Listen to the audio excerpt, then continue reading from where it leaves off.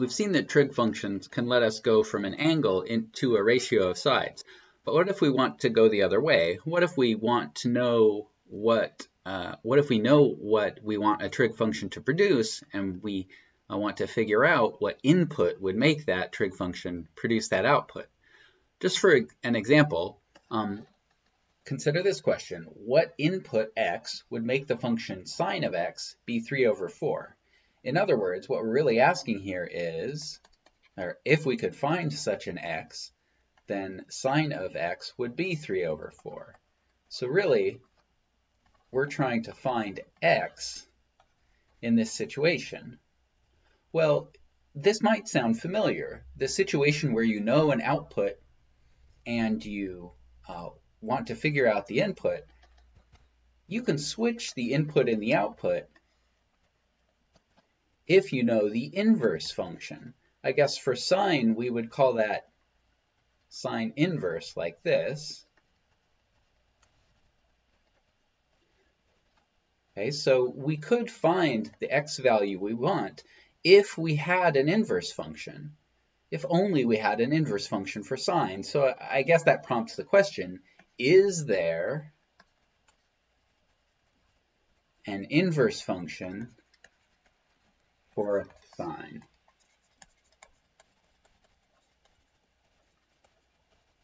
Well, we have some tools to think about inverse functions that we figured out in Pre-Calc 1. Let's use those tools. We know that there is an inverse function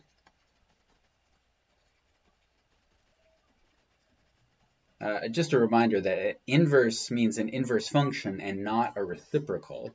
We know that there is an inverse function for some function f of x exactly when the function f of x is 1 to 1. And 1 to 1 is just a fancy way of saying every output of the function is associated with exactly one input. Well, there's a nice way to check that if we sketch a graph of the function. So let's sketch a graph of sine. Sine looks like this. It's not exactly right, but it's close enough. Remember, the unmodified sine function goes up to 1, down to -1, and it goes through a complete cycle in 2 pi. And after that cycle, it repeats itself because it's periodic. So it looks like this. And to check if a function is 1 to 1, what you ask yourself is, for every output value, is there only one input value? So we were asking, just for an example of an output value, we were asking about this value, this output value 3 over 4. So to figure out if there's only one input that corresponds to this output, we should sketch a horizontal line like this and see if there are, how many inputs there are, how many horizontal positions there are that put the graph on this output, this height, 3 over 4. And you can see there are actually many inputs for the sine function that produce the output 3 over 4. In fact, there are infinitely many of them because this function is periodic. If you find one, then you could go forward a period to have another one. So the sine function is not 1 to 1. 1-1 is my abbreviation for 1 to 1. So since the sine function is not 1 to 1, that means it doesn't have an inverse. Well, if sine doesn't have an inverse, this really messes up our hope of finding this x value so that sine of x is 3 over 4, right? If we had a sine function or an inverse function for sine, this would be no problem, but we've just shown that there is no inverse function for sine. But, you know, we shouldn't give up too easily. The problem is that this sine function, it just keeps going infinitely far in both directions, and it repeats itself.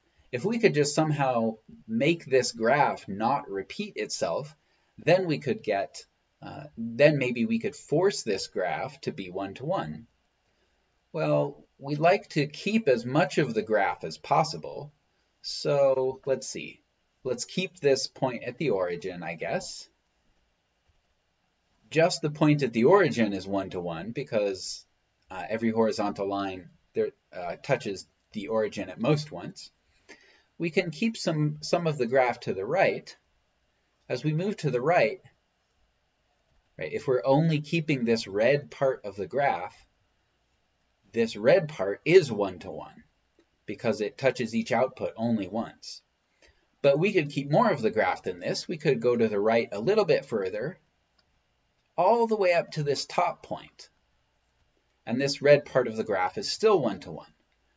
We can't go any further than this because if we continued past this top point to this blue portion of the graph, well, now there are vertical positions that intersect this graph more than once, right? Once on the left here and once on the right. So we can't go past this top red point. Of course, we could get more of the graph by going to the left from the origin instead of to the right. So we can continue to the left and we still aren't repeating any heights, any output values. We could go all the way down to this bottom point. So again, this red part of the graph is one-to-one.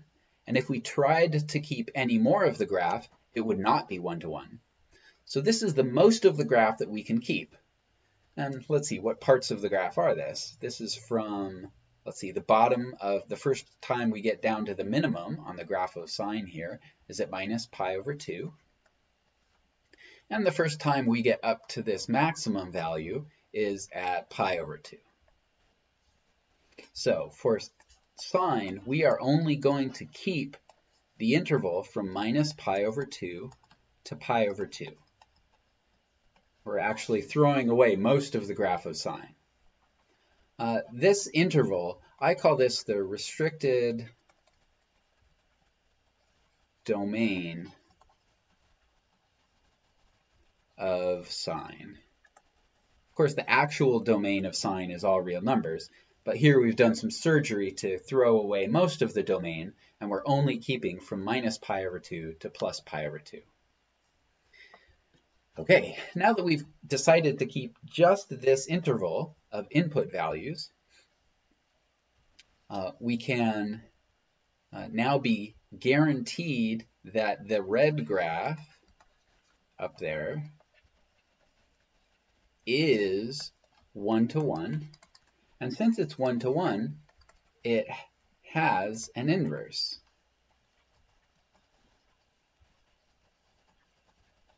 And we'll call it inverse sine, and we'll write it like this.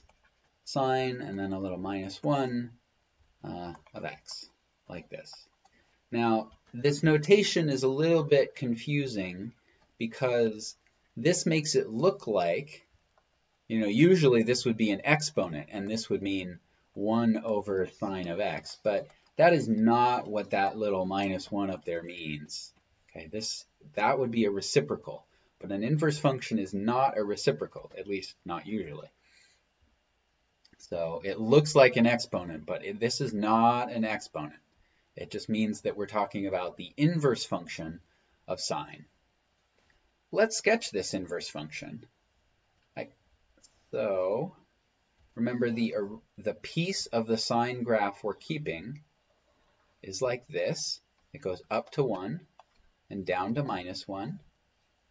And this happens on the interval from minus pi over 2 to pi over 2. So this is sine. So now let's sketch a graph of inverse sine. Well, remember, you can get from the graph of a function to the graph of its inverse just by reflecting over the line y equals x. Reflecting over the line y equals x has the effect of swapping x values and y values, and that has this effect of swapping input values and output values, and that's exactly what inverse functions do. So for every point over here on the graph of sine, there's a corresponding point on the graph of inverse sine. So for example, this point all the way at the left, This is minus pi over 2 comma minus 1. If we just swap the x and y coordinates for this point, we get a point for the graph of inverse sine.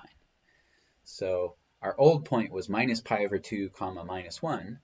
That means our new point should be minus 1 in the x direction and minus pi over 2 in the y direction. So there's a point on inverse sine. On the graph of sine, 0, 0 is on the graph. That's right at the origin. And if you swap those x and y coordinates, you get 0, 0 again. So that's on the graph of inverse sine. And then let's do one more, at least one more. This far right point is pi over 2 comma 1 on the graph of sine. And so on the graph of inverse sine, switch x and y coordinates. That gives you 1 for the x coordinate and pi over 2 for the y coordinate. And that gives us this point up here. Now, having just 3 points doesn't give you a lot of information about what the graph looks like. But now that we sort of have these points as a framework, we can think a little bit more about reflecting over the line y equals x. Remember, the line y equals x is this line right here. And if you imagine reflecting this graph over the blue line, it sort of swoops initially rightwards, then upwards, then rightwards. Well, after you reflect, it's going to swoop upwards, then rightwards, then upwards. So it's going to look something like this. So here's a graph of inverse sine. All right. You can see why we had to throw away most of the graph of sine, right? The whole graph of sine continues on here. Well, if you reflected that, the graph of inverse sine would sort of go back to the left like this. But this is no longer the graph of a function because it doesn't pass the vertical line test. So that's sort of conceptually why we had to throw away most of the graph of sine to get inverse sine. All right. Immediately from this graph, we can tell a couple things about inverse sine. First of all, its domain. Well, its domain, those are just the input values on the horizontal axis, and that's from minus 1 to 1, including minus 1 and 1. And the range, those are the possible output values. And those are on the vertical axis, so that's from minus pi over 2 to pi over 2. Notice that these are the domain and range of sine, except they've switched. And it's not the whole domain of sine, it's the restricted domain of sine. So the inverse function just switched inputs and output values, which is no surprise because that's what an inverse function is. Now that we have a definition of inverse sine, let's look at a couple examples of actually calculating some values for inverse sine. So let's start with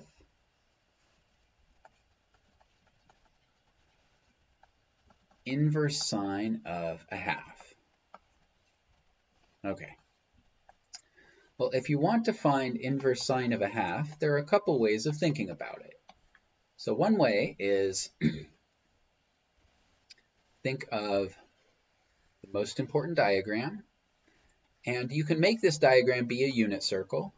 That's a nice thing to do because in a unit circle, sine of theta is the y coordinate. So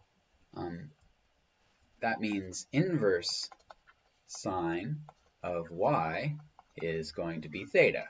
Remember, inverse functions switch inputs and outputs. So if we can draw a picture where this y value is a half, we'll have a picture of the angle theta. The y value of a half is right here. And that gives us this angle. So there's our angle theta. Of course, the diagram doesn't tell us exactly what angle this is, but I hope that this value that sine is producing, 1/2, seems familiar. We know an angle in the first quadrant that makes sine be equal to a half, and that's pi over 6. So this must be pi over 6. Okay, that's one way to figure out what sine is. We got a little lucky in this example because it happened to be an angle that we knew. Another way to look at calculating the same thing is this. So we were trying to find inverse sine of a half. We don't know initially what this angle is. We're going to pretend, as we do this again, that we don't know what it is. So let's name it theta. Now that we have a name for theta, we can calculate with it. One thing we could do is try to get back to the original function just by applying sine to both sides. On the left-hand side, sine and inverse sine undo each other because they're inverse functions, and so we just get a half. And on the right-hand side, we get sine of theta. So again, this tells us we're looking for some angle, and because theta is coming out of inverse sine, it has to be between minus pi over 2 and pi over 2. So we're looking for some angle between minus pi over 2 and pi over 2, whose sine is a half. But there's only one such angle. It has to be in the first quadrant, otherwise its sine would be negative. And the only angle in the first quadrant whose sine is a half is pi over 6. Okay, so there are a couple ways to think about calculating inverse sine if it's one of these values like 1/2 that we happen to sort of already know. Just to have another look at a similar example, let's find inverse sine of negative square root of 2 over 2. Again, you can name this angle, and then if you need to, you can switch inputs and outputs to go from inverse sine back to the original sine. So we're looking for an angle theta whose sine is negative square root of 2 over 2. And as before, theta has to be between minus pi over 2 and pi over 2. So we're, because this value for sine is negative, right, we know we're between minus pi over 2 and pi over 2. But because this value for sine is negative, we actually have to be in the fourth quadrant, because sine takes positive values in the first quadrant. So we're looking for an angle in the fourth quadrant whose sine is minus root 2 over 2. Hopefully that's one that's a value for sine that you recognize. It's this angle right here. And that is minus pi over 4. Notice that it's actually minus pi over 4. It is not 7 pi over 4. 7 pi over 4 would be this big counterclockwise angle, but that angle is not between minus pi over 2 and plus pi over 2. So it's not 7 pi over 4. So we do have to be a little careful about inverse trig functions because coterminal angles aren't good enough. All right, so that's how we can build inverse sine and calculate a few values for inverse sine. Of course, these few values of inverse sine that we calculated, we were able to calculate them just because we got lucky. The value that was in the inverse sine was sort of nice. The two examples that we looked at, 1/2 and minus root 2 over 2, those were nice values to put into inverse sine. But what if it's not a nice value? What if it's something like 3 over 4, like the example that we started with at the very beginning? Well, there's no easy way to approximate there's no easy way to figure out exactly what this would be. There's no easy way to figure out exactly what angle would make the output for sine be 3 over 4, and so you just have to use a calculator. What you'll find is that your scientific calculator has inverse and inverse sine button. It's usually a second function on your sine key. Notice that because the output of inverse sine is an angle, your scientific calculator will tell you this angle either in degrees or radians, depending on the angle mode it's in. So when you use an inverse sine button, be sure that you're in the angle mode that you want to be in. All right, so that's inverse sine. Well, you can bet that we could play exactly the same game with inverse cosine. And that's what I'm going to ask you to do. So for the function cosine, do exactly what we did for sine. First sketch the graph of cosine. Then you'll see that it's not one-to-one. So choose a smaller domain for cosine so that it is one-to-one. And remember to keep as much of the original graph of cosine as possible. Once you've chosen the part of the graph that you're keeping, then sketch that part of the inverse function. And while you're at it, once you have a graph for your inverse cosine function, evaluate these two values for your inverse cosine function. Inverse cosine of -1/2 and inverse cosine of 0. And in the next video, I will run through these just to make sure that we are all on the same page.